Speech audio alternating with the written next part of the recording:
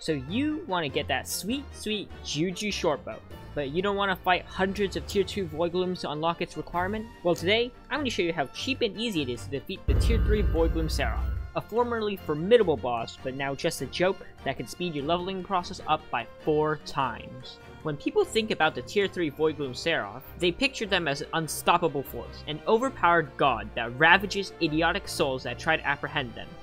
Me? I think of them as a faster way to level up Enderman Slayer. If you ask anyone how to defeat the tier 3 Voidgloom Seraph, they're probably going to tell you to get 25,000 kills on your Final Destination armor, get Soul Flow, and use a Vorpal Katana. The problem about this setup is that it costs too much money and takes too much time to get that many kills on your armor. And if you're a lazy Ironman gamer like me, you simply just don't want to do it. So that's why you use my method. Instead of using the conventional method of meleeing the boss, my method utilizes magic. This method also does not require any soul flow, and the kills on your armor don't have to be that high. You could probably get away with one piece 5,000 and all the others 10,000. But how is this possible? The tier 3 Voidgloom Seraph does so much damage. How could you beat the boss with only 5,000 to 10,000 kills on your armor?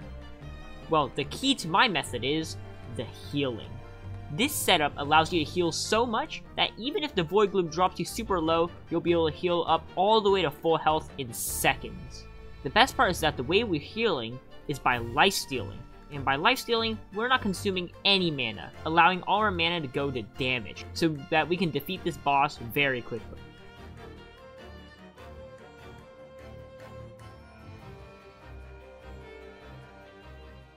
These are all the items you will need to fight the tier 3 Voidgloom Seraph. A heavy crystallized heart, a loving Final Destination chestplate with 10,000 at least kills on it, heavy Final Destination leggings with at least 10,000 kills on it, and heavy Final Destination boots with at least 10,000 kills on it. Your equipment will be full Ender equipment. You need a summoning item, you need your Aspect of the End or Void, you need a powerful wand, your best zombie sword, a heroic zombie soldier cutlass with lifesteal 4, I will explain that later, and you need a fire veil wand. For your orb, you will want a Mana Flux power orb. Your pet will be an Enderman that is rare, epic, or legendary with a bubblegum.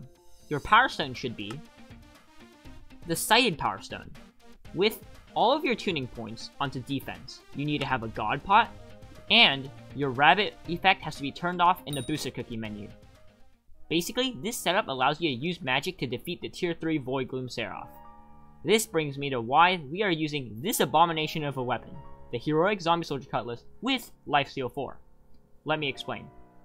So, the reason why we are using this weapon specifically is because of its 100% attack speed. Since our crit chance is probably not going to be at 100%, that's why we're using lifesteal 4. To lifesteal all of our HP back. But why aren't we using a strong weapon to do damage? Well, this is because we're not using melee damage to defeat this boss.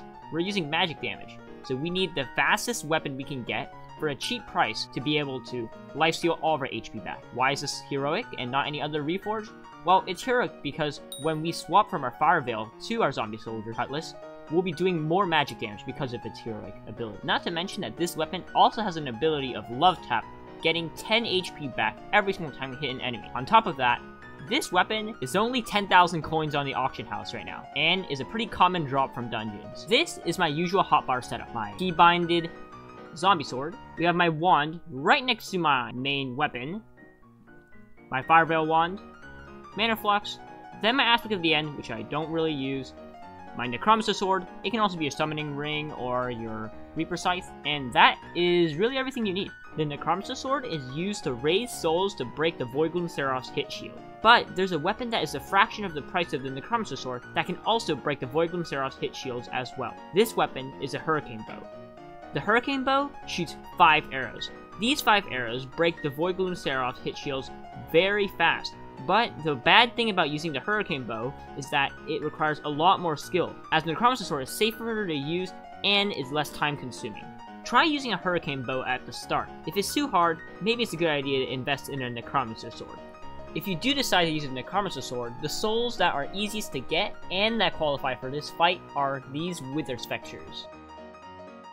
Now, I'm going to walk you guys through how a typical Tier 3 Enderman boss fight will look like. There's the boss. Right when I spawned the boss, I put down my mana flux. Make sure your summons don't die. You gotta play it really safe because we're gonna need these guys 3 times.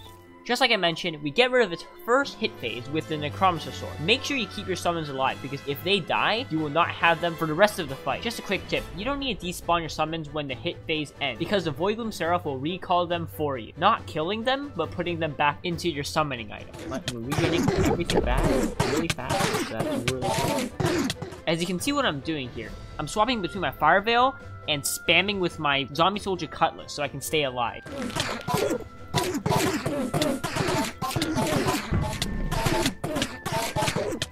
Usually, I play it safe and do 1 Fire Veil every 5 seconds until it runs out, and then I swap back to my Fire Veil. But sometimes, if I just want to end the fight quickly, I just stack a few Fire Veils and then go back to my Zombie Soldier Cutlass to do multiple Fire Veils worth of damage. If you want to keep it extra safe, be sure to keep a steady stream of healing from your wand.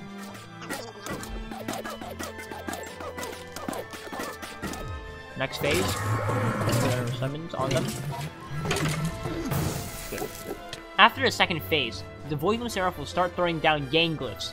Basically, they're just beacons that will insta-kill you if you don't stand next to them in a few seconds. That's why I made you guys turn off Jump Boost. It helps getting to the Yang Glyphs faster and more efficient. You can also use your Aspect of the End or Void at this point to get to the beacons as fast as possible.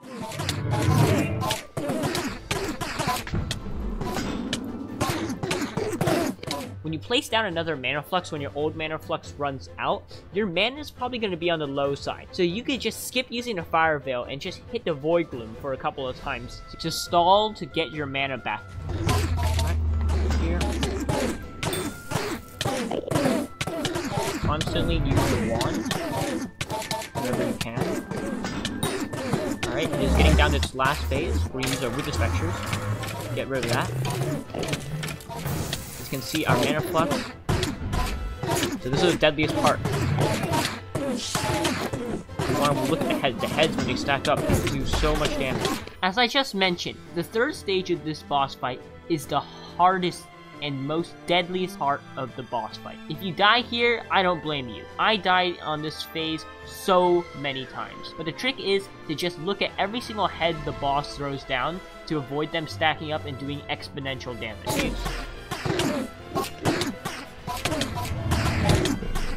And that's how we take care of Tier 3 Voidgloom Seraph without using any Soul Flow or anything crazy like a giant sword. Here are some final tips I'll give to you before you attempt this boss. Make sure to always keep an eye on your health bar and your mana bar, as these are super important to keep track of. And if you lose track of them, you're either gonna die or you're just gonna run out of time to defeat the boss. If you find out that you keep dying because you feel like you don't have enough EHP, just use the Adept Power Stone and set all of your stats tuning to Intelligence. This way, you'll still be able to do enough damage and have way more EHP. If you still have trouble surviving this boss, consider turning your chest plate from loving back to heavy. And if you still can't survive, maybe it's because you're not utilizing your mana enough to heal, or if you're not lifestealing correctly. If you don't want to spend money on a 5 million coin bubblegum on your non-level 100 Enderman, then consider leveling up your alchemy, as that gives you more ability damage and more intelligence. And that is it for today's video. But you guys might be wondering, Sunbud, your last video didn't hit 2,000 likes. Why are you making this video? Well, guess what? I need content, okay? My next Divin Armor video is taking quite a long time to make. So I thought you guys might like to see a video. If you guys have any more questions, just join my Discord and a link down in the description. And be sure to like and subscribe, because we're on the way to 5,000 subscribers. I hope you guys found this helpful, and I'll see you guys next time.